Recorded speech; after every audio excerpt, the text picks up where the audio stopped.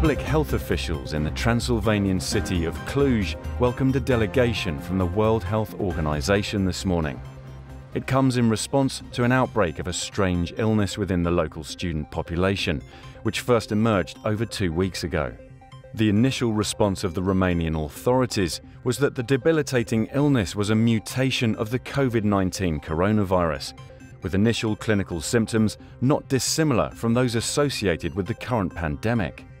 However, the fact that this illness was predominantly afflicting young, healthy adults was considered a significant departure from COVID-19, and the services of the WHO were requested. Romanian health officials are particularly puzzled as to where this virus originates.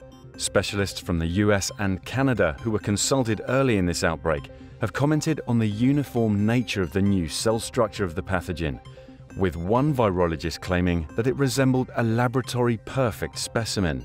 A report today in the Times of London suggests that the current details of the illness are hauntingly similar to a case in Japan in the late 1990s, when a number of schools in the Okinawa region had to be closed due to the outbreak of an unidentified illness, which eventually killed over 17 students and infected another 300.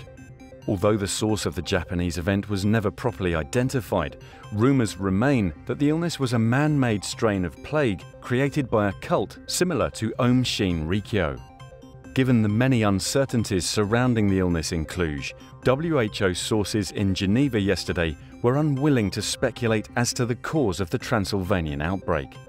They did not discount the possibility that it was indeed a mutation of the original COVID-19 virus, although they re-emphasized that at this stage it is too early to say.